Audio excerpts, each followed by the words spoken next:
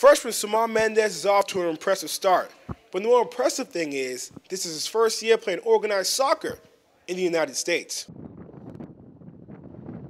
His journey began 2 years ago when he came from Cape Verde, a small island off the coast of Africa, and he speaks about his transition to playing college soccer.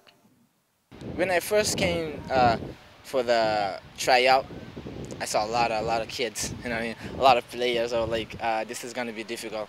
It really was difficult, you know what I mean? But I worked hard. I did my best, and like here, like I said, it's kind of like more seriously. But like everywhere where you play, it's serious, you know what I mean? But like you have rules. You have to come on time. You have to do everything. You gotta give your best for the college. That's what I try to do. Despite the fast start and being among the team leaders in goals, he still feels there's a lot of room for improvement. This is my first year. I have a lot to improve, you know what I mean? I have a lot to improve. Basically, I think next year, give more for the college, you know what I mean? Give more for the college. You score more goals, more assistance for the others. You know, trying to work with the coach and the other players.